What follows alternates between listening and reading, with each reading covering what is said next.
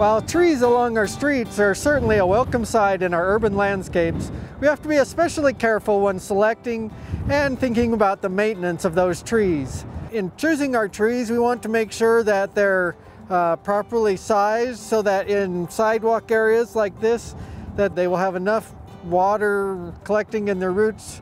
We also want to make sure that if there are overhead power lines, that we choose the appropriate size tree.